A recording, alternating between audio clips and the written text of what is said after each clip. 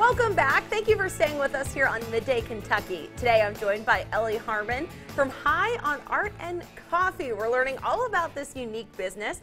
Welcome to the show. Thanks for coming in today. You're welcome. Thanks for having me. So I can't believe I've not been to your establishment yet. So for people at home, High on Art and Coffee, it sounds like an amazing concept.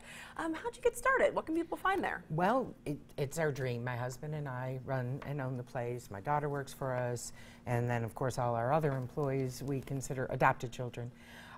We're right there on East High Street between Woodland and Kentucky Avenue. And we got started, like I said, it was our dream. My husband's the coffee restaurant guy. I'm an artist. And I found that there weren't a lot of places for new upcoming artists to be displayed and to be honored. So when we found the location, we fell in love, and we've been there a little over 3 years since January, and just having a good old time. So how does that work for people maybe just looking for a nice cup of coffee? Can you just come in, order what you like, and around the walls it's decorated by the art that's on sale? Right. We have 3 main rooms. The one room is our cafe. Okay. And there's art in there, and then we have our other 2 rooms have art and jewelry and sculpture and pottery, and we have books and poetry and all kinds of wonderful things for everybody and every taste. Let's talk a little bit more about the art. I love that this is an outlet to showcase all the local talent we have here, and we really have a lot of that here in Kentucky. How would you describe some of the art that you have there? We're very eclectic. Okay. We have the horses and the landscapes for our typical Kentucky people who like art, but then we have abstract pieces and, like I said, sculptures and pottery and one-of-a-kind jewelry for every taste out there. So little bit of something for everybody. Right now we're representing about 185 artists, only 6 from out of state. So you can, if you can't find something you like at High on Art and Coffee, you're not looking hard enough. And pretty budget friendly, right? All price range? Very budget friendly, yeah.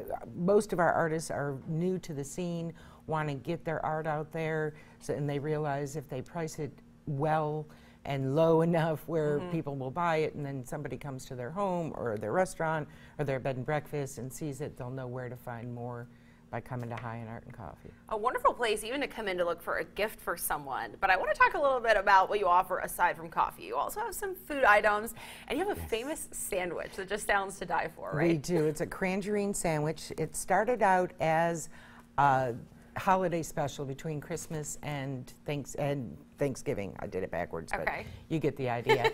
It's turkey and bacon and provolone, lettuce, tomato, onion on a croissant, and then we add our cranberry citrus sauce as well as my husband's homemade roasted garlic mayo. And when we were about to take it off the specials board, many of our customers threatened our lives if we didn't keep it on the board. So we said, okay, we will keep the crangerine, and we have many options. That one is probably not as diet friendly as some, but we also can offer any sandwich as a lettuce wrap. We have some great, very healthy choices as well as our not so healthy choices. It's such a unique business. What's the most rewarding thing about being able to own this business with your husband? Well, I think the biggest thing is just living our dream. You know, it's something we talked about for years, and when the location became available, everything just fit into place, and we were ready to start our dream, and we're doing it. And of course, being able to help other artists and show artists. We have some artists that have showed for years at other locations, and we have some artists it's the first time they've ever sold or shown anywhere. So it's really fulfilling to be able to be there for local artists. It's a unique business. Definitely going to come down and check you out. Thanks for coming in to talk to us today. Well, thank you. I appreciate nice your to time. See you. We're going to send things to break, but we have your What's Poppin' on the other side.